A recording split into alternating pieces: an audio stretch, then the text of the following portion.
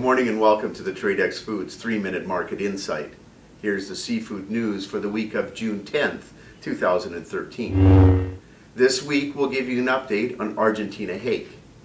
Argentina hake is harvested off the Atlantic coast of Argentina by trawl, gill-net, and longline vessels. Argentina hake is a highly valued whitefish and one of Argentina's largest exported seafood items. Prior to 2010, there was a total allowable catch for the fishery.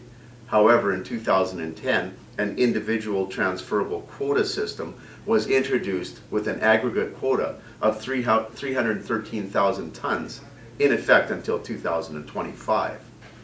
Argentina reports early 2013 exports are up close to 2.8% in volume, but down 5.1% in revenue versus the 2012 figures.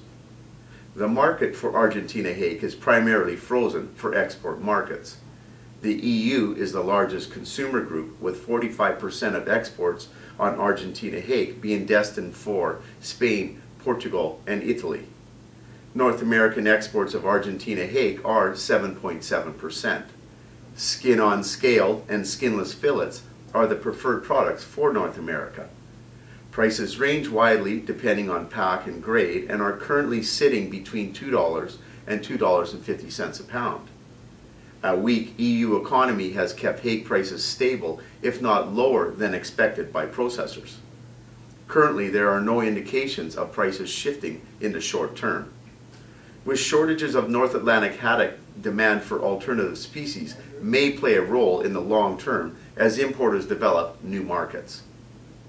And briefly, regarding our continued monitoring of the Norwegian haddock fishery, Norwegian haddock supply continues to be a problem, and prices on haddock continue to climb. Prices have climbed another 3.5% over the past week alone. Many distributors and importers have not been affected by the shortages yet, but will face significant price increases and product shortages in the weeks to come. Thank you for joining me for the Tradex Foods 3-Minute Market Insight. This is Robert Reierson. Buy smart and eat more seafood.